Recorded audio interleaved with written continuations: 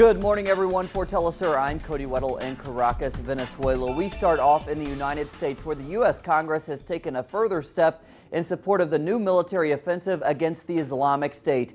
Congress approved a new bill Wednesday to arm and train Syrian rebels to fight the Islamic State in Syria. Training for Syrian rebels will be carried out through December.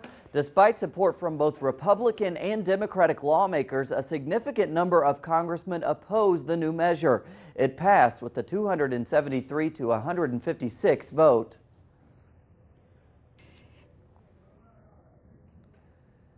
During the vote, some expressed concern that U.S. weapons and supplies could eventually end up in the hands of the Islamic State or similar groups. Among other military equipment, the Islamic State is currently using U.S. armored vehicles. This is ISIS propaganda that was on the internet. This is an American tank now in the possession of ISIS when the Iraqis cut and ran. This is a Humvee going through a parade.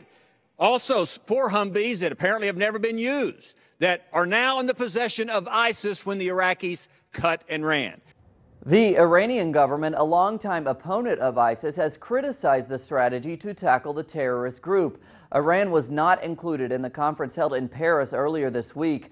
Addressing the Council of Foreign Affairs, Iran's foreign minister pointed out that U.S. allies helped build the terror group.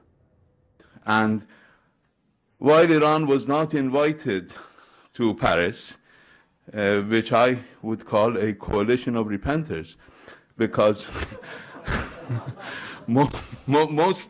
most participants in that meeting in one form or another provided support to ISIS in the course of its creation and upbringing and expansion, actually at the end of the day creating a Frankenstein that came to hunt its creators. To Latin America now, and Colombia, where Senator Iván Cepeda used a special parliamentary debate to expose links between former President Álvaro Uribe and paramilitary forces. Cepeda also revealed links between Uribe and infamous drug lord Pablo Escobar. Although Uribe denied the accusations, he admitted receiving money from paramilitary forces deeply linked to drug cartels.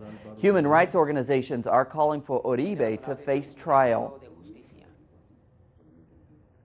And to Ecuador, where President Rafael Correa held a rally on Wednesday in a show of strength against opponents he has accused of seeking destabilization.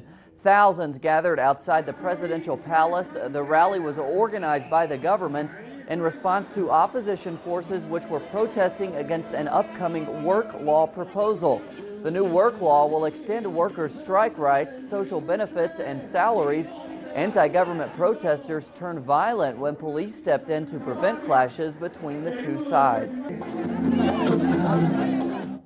To Venezuela, where a second video has been released providing more details into a terror plot in Venezuela aimed at destabilizing the government. Here's our correspondent here in Caracas, Rachel Boothroyd. It was a video which shook the country, said Venezuelan President Nicolás Maduro, describing the footage released earlier this week, which revealed a terrorist plot against his government planned by right-wing extremists Laurent Saleh and Gabriel Vallas.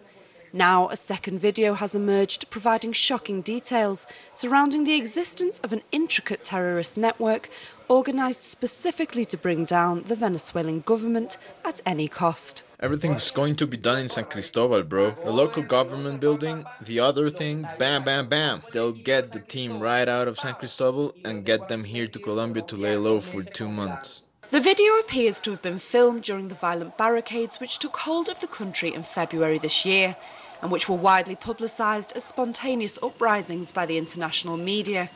Reports which now seem to be far removed from the truth. Listen to me, what is happening here at the border is no accident, jerk. Brother, here things are really heating up.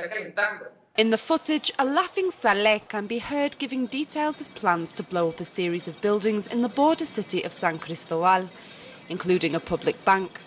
He also threatens to carry out what he describes as a social cleansing of the grassroots movements which support Venezuela's socialist government, language which for many Venezuelans brings to mind images of the paramilitary violence of neighbouring Colombia. They had a whole logistical support structure behind them, directed from Cucuta, all to support these two young men, which were sending people, as he himself says, to gather them together, train them, even in firing weapons and parachuting. Then they were sent back to carry out these actions in Venezuela. The two men had managed to acquire explosives known as C4 in order to carry out the attack. The same type of explosives used to blow up diplomatic buildings in Caracas in February 2003. According to the government, the men had planned to carry out the bombings this coming October. Rachel Boothroyd for teleSUR in Caracas, Venezuela. And thanks to Rachel for that report. Ukrainian President Petro Poroshenko is visiting North America as Ukraine continues its campaign to join the Western military alliance NATO. The president met his Canadian counterpart and was greeted by the Canadian Senate on Wednesday. He will meet U.S. President Barack Obama on Thursday at the White House. The Ukrainian president hopes to secure military and financial aid from Washington. Meanwhile, limited fighting has been reported in eastern Ukraine, where shelling killed 12 on Wednesday.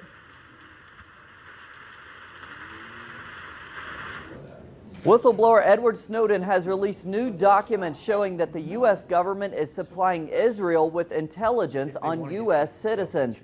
The U.S. intelligence involves civilians who have relatives in the Palestinian territories.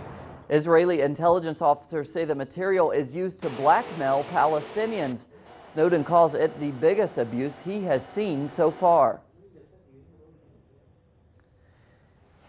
And Scotland is due to vote on Thursday on whether or not it wants independence from the United Kingdom. 4 final polls showed the No campaign ahead by 4%.